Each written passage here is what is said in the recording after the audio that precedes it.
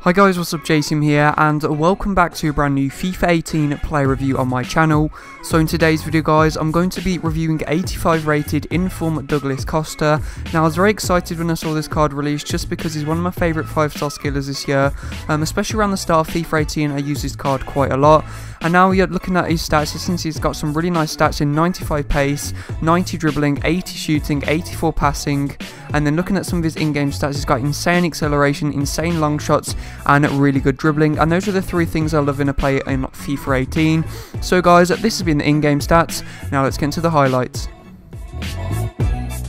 So now moving into the first pro for in-form Douglas Costa, and that is his pace, and this is, pretty self-explanatory. Just from looking at his card, you will realise that this guy has absolutely insane pass, and one of his key stats is that 99 acceleration.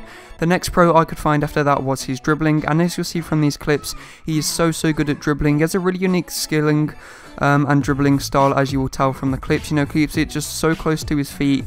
He sort of goes for like a weird slanted dribble, I think. It's hard to explain, but he has his body over the ball when performing skill moves, what makes it look pretty cool and very unique to Douglas Costa's dribbling style.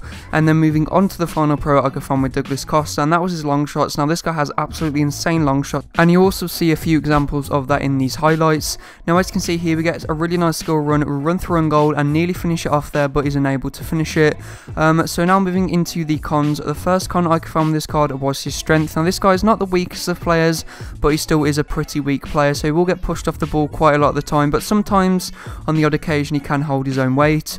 And then moving on to the final con now, what is his work rates? Now this guy only has medium-low work rate, so it does affect his positioning quite a lot, and you can definitely tell this especially when you're playing more of an attacking role. I played him in the left forward position and the left wing, and he seemed to drop to the left mid position, what can be a bit annoying, especially when you want to counter attack. This guy is, looking at his card stats, he has a really good counter-attack card, but you can't really use him for that just because his positioning is so bad.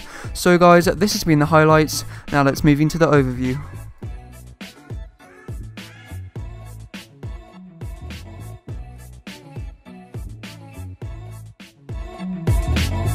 So now moving into the overview for in-form Douglas Costa. For a value of coins, I'm going to give him a 7 out of 10. Now the reason it isn't any higher is just because he's going for around 80,000 coins, and I do feel like you can get much better players or players at the same level just for much cheaper, such as Martial. But I think the thing that makes him, very unique is he does have the 5-star skill moves, and he's from the Costa way, and he's also Brazilian, so you don't even need to use him in the Costa way squad. You could use him in your Brazilian squad. Enjoyment-wise, I'm going to give him an 8 out of 10. Competitiveness-wise, I'm also going to give him an 8 out of 10, and the reason is just because of those work rates. It really lets him down. If not, he'd probably be a 9 out of 10. Skilling wise, he's pretty good. I'm going to give him an 8.5 out of 10, and then I'm going to give him an overall rating of an 8 out of 10. So guys, if you have enjoyed this video and want to see more FIFA 18 player reviews on my channel, don't forget to leave a like on the video and subscribe. Thanks for watching, and see you next time.